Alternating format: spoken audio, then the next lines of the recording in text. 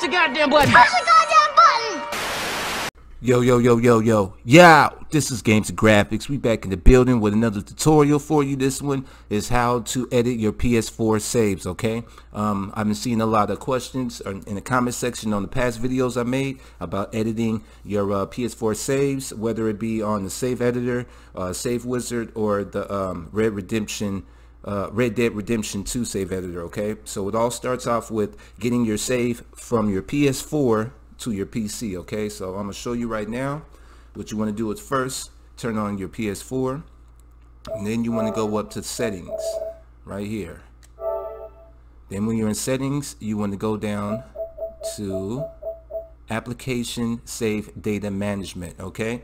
Now before you click on this, make sure that you have a USB already plugged in to your PlayStation 4, okay? That USB needs to be formatted to FAT32, okay? That's FAT32, all right? But for right now, make sure that you have your USB plugged into your PlayStation, and we're going to click on application save data management. All right, if you have any applications running, it will have to close it. So let's go ahead and close it. All right, now that we're in application save data management, we want to go right here, save data in system storage. Now, if you look at the second option, it will say copy to USB storage device. That's the option we want to select. Let's select copy to USB storage device. Now from here, you're going to be picking the game that you want to save to your USB, okay? So we're going to be picking Grand Theft Auto 5. And in Grand Theft Auto 5, you will see all the saves that you have saved on that game, okay? I like to pick the very first couple of saves out of the saves that I like to edit. So I'm going to be picking this one right here. This is like my first latest save right here, okay? So the save that you want to get is this save that is highlighted right here. You don't want to get the backup, and you do not want to take the auto save, okay? You want to take the save right underneath the backup, okay? The backup is just another save of this one right here. It's just the backup of it, okay? You want to take the original save, okay? So I'm going to take the original save right here, which is a Starlit in Vinewood, and I have 7.7% progress in it, okay? I'm going to take that. I'm going to check it first right here. I'm going to check it. And then I'm going to go over to copy, and I'm going to click on copy. And as you can see, it's copying that save to our USB, and your USB should be lighting up red right now, or whatever color that it lights up. Once it's complete, we'll be back in this option right here, and we could just back out by pressing circle on our controller. All right, now we're all done with that. So this will be how you will get your PS4 saves to your USB, and then take your USB to your PC, okay? All right, now that we have successfully got our save from our PS4 onto a USB, we're going to bring our USB to our PC. When you insert your USB into your PC, a window should pop up like this right here, which is a USB drive. It's going to be whatever drive on your computer, and you should see a PS4 folder, okay? We can just go and minimize that window. From right here, we want to open up Save Wizard. I will have a link down in the description on where to download Save Wizard at. It will cost you $60 for the activation key. It's a one-time fee, and from that point on, you can use it however many times you want to. They have tons of games available inside, and they're always updating and adding cheats to new games, okay? So once we open up Save Wizard, click OK. Then we should see our save right here, okay? It's important that you see your save right here in the cheats column, and not in the resign, okay? You have to see yours right here. As soon as you click OK, you should see your save right here. All right, once we see our save, let's click on it right here. Then we're gonna right click on this blue bar right here. Then we're gonna see advanced mode. Let's go ahead and click on advanced mode. Give that time to load up. All right, that could take a minute. Once the advanced window is opened up right here, we want to click on right here, export to file, okay? Click the second icon to the last, this one right here. I'm going to click on that. Another window is going to pop up. It's going to ask, where do we want to save our extracted save? We're going to save our exported save right here to our USB. Okay, remember the USB I brought up earlier and it had our PS4 folder inside? We're going to save it right here. So we're going to click save. All right, then we can minimize the advanced mode window. Minimize it. Do not close it. All right, once that is minimized, let's open up our window with our USB, and you can see we have our extracted save right here on the USB. Okay, we can go ahead and minimize that right now. Now let's open up our GTA save editor. I will have the link in the description to that one as well. So now that our save editor is opened up, let's click Grand Theft Auto 5. All right, and you could click sign in. I'm going to sign in. If you don't have a account with Save Editor, feel free to go down to the website and sign up. It's all free. You're just registering. All right, now we're going to click on open file. Okay, once you click on open file, you want to go down to where your USB is at, right here. Once you click on USB, you should see the exported save that we just exported. We're going to click on that save right here and click open. Do you want to make a backup before editing? Always click yes. Always click yes.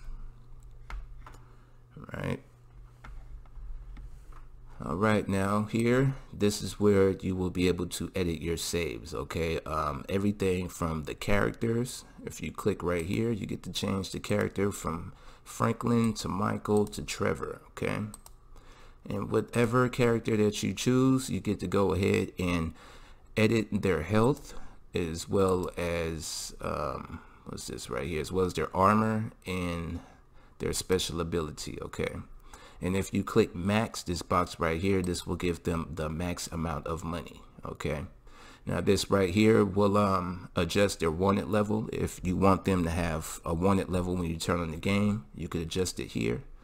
Right here where this car is at, you can edit the current vehicle that the character is driving right now, or you could click on garage and you can edit all the cars in their garage or at the impound, or the car that they're driving and the car at their house. Okay, we're not going to go through every one. I'm just going to go through them briefly, the categories, and let you know which each one does. But I will have videos that I will make or have made that I will link down in the description, and I will make newer videos on how to edit your character's clothes for bringing them online, for transferring the director mode outfits online. But this one right now is solely intentionally just for people to know how to get their saves from the PS4 to the PC, and then extract your save using Save Wizard, and then opening up Save Editor and editing that save. Okay, so next down we have stats right here. You can edit your stats. Like I said, the garage earlier, this is where you could edit all of your characters' cars. Since we are in Franklin right now, this is what I have in Franklin's garage. All right, and if you click on right here, this is where you get to change the location of the cars. As you can see, the first one is Grove Street Garage, and then you have the International Hangar, the helipad, Dale Marina, the car that you are driving, or the actual car that the character has. Each character is assigned the car. Franklin is assigned the Buffalo.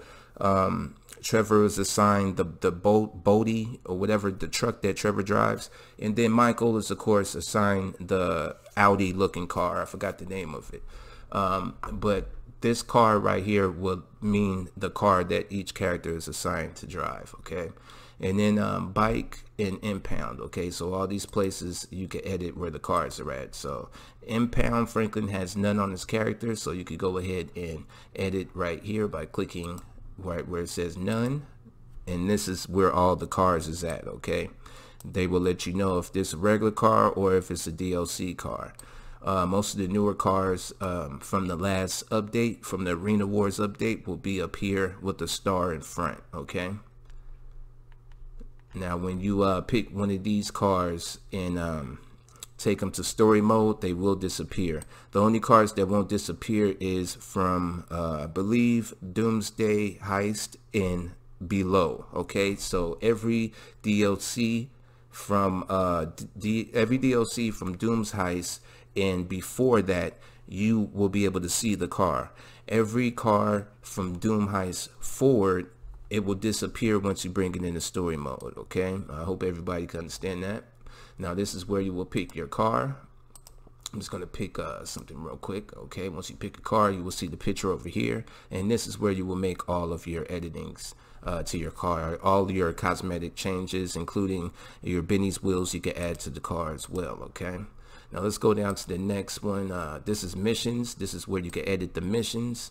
As you can see, a few of them have dots and the rest don't, which means that I haven't completed none of the other missions, and I haven't started any of the other missions as well. Okay, so you could go ahead and click on one of these, excuse me, and then you could click on the box right here that says completed. All right, once you click on the box that says completed, then you will see a bronze type of color on the dot right here. Okay, now if we click another box completed and then another box completed, then that circle will change to silver. Okay, so it's kind of like gold medals. You get the bronze, the silver, and the gold. Okay, so the more that we complete over here, then we will have our gold dot over here. Okay, so this is where you will go to complete the missions, to edit your missions and mark them all complete. Okay, I'm going to unmark these.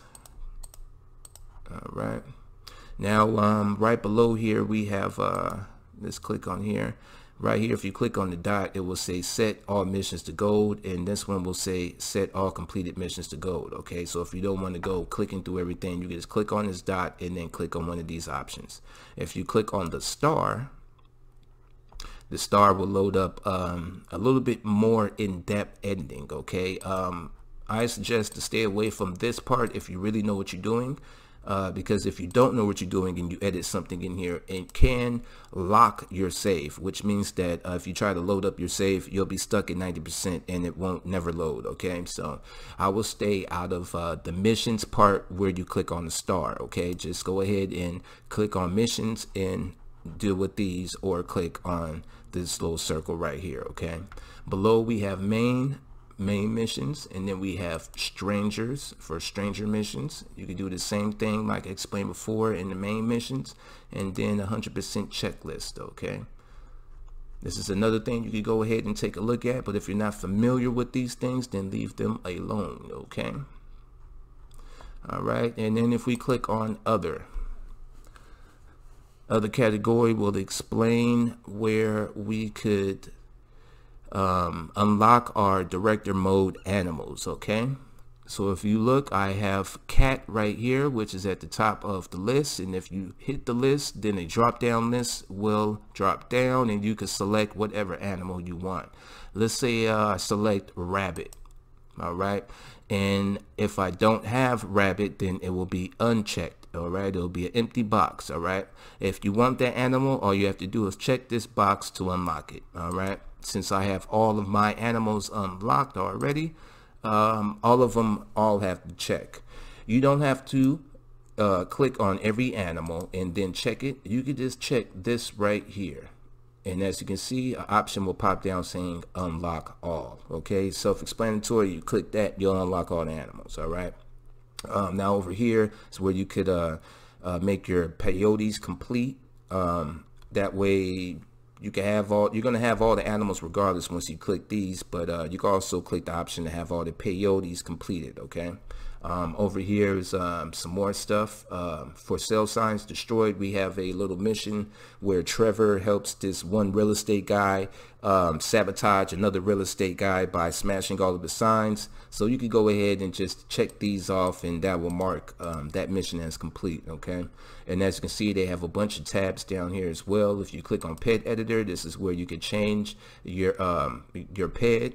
So that's where you could, like if we click on Michael right here, double click on it, a drop down menu will pop up with all of the characters inside the game that we could change Michael into. Everything from a character to an animal you could change Michael into, okay? Now keep in mind, when you change these characters, it will make that character it won't make the character default, but at the same time it will be hard for you to go online once you change the main default characters of the game, which is Michael, Franklin, and Trevor. So keep that in mind. When you change any one of these characters, it will become a little harder for you to go online, okay? You got Bing transitions, flight schools, unlocks. So when you go to other, just tap on these and see, go through all of them, get familiar with them. If you're not familiar with them, do not change everything, but I do suggest to just click on all of these and just go over all of them and look and see what they could do. Before you make any changes, just definitely look at them, okay? Now moving on, we have this last category which says more. This one is where you can edit the family data over here. If you scroll down, you have friend data, player scene data, shop robberies, website vehicles, and block, okay? So we have a lot of things in here. This is where you will be editing your Grand Theft Auto 5 Saves app. Once you're done editing your character, one more thing right here, if you click on character and you click on the hanger, this is also where you could change your default character, which is Franklin, Trevor, or Michael, okay? This is where you could also get outfits that you can't get in the actor editor part. Just give it some time to load up.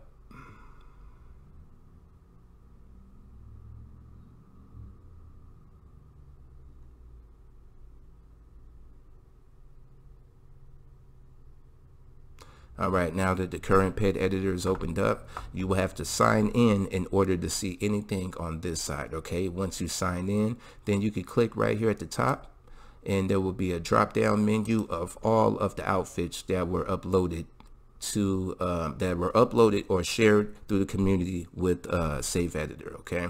As you can see, you're going to see a lot of outfits that you can't get with the DM director mode glitch, like the white helmets or whatnot. The badges you could get inside of the trailer if you do the director mode trailer glitch, but that's really time consuming. If you're dedicated to that, then that's exactly how you get the badges in the IA badges and things of that nature. Scroll down just to show you a couple of little outfits, and then once you find one, you could click apply outfit, and then right here it will enable the mod, okay? Once you choose an outfit, you have to enable the mod or you will not see that outfit when you turn on the game. Now, once again, once you apply the outfit, that will replace Franklin with your MP character, okay? So your online character will replace Franklin, which means that it will say player 1 at the top instead of Franklin. That will make it hard for you to go online. There is ways around, but you will have to do that research yourself, okay? All right, we're going to disable that, and down here is where we do our director mode outfit edits. All right, we're going to click other and then click on that t-shirt for other. All right, now this right here is where you're going to be doing all of your edits to your outfits. I will be doing a video in the near future on that one because I don't want this video to be too lengthy. I just wanted to show people how to get their save from the PS4 to the USB and the USB to the PC, and extract the save with Save Wizard and then edit the save with Save Editor, okay? So once you're done doing all of your edits, you can click Save File, and it'll say save was saved successfully, okay? Click OK. Now we could go ahead and click Close File, minimize that window. Now we're gonna open back up our Advanced Mode window for Save Editor. Now we're gonna click on the last icon right here. This is Import File. All right. Now we're going to click on this extracted save right here that we just edited with our Save Editor. We're going to click on that and click open. All right, then you will see a little cursor blinking right there. All right, all we are going to do right now is press 0 on our numpad. A message will pop up. Click continue, then click apply, then click yes. Give it some time.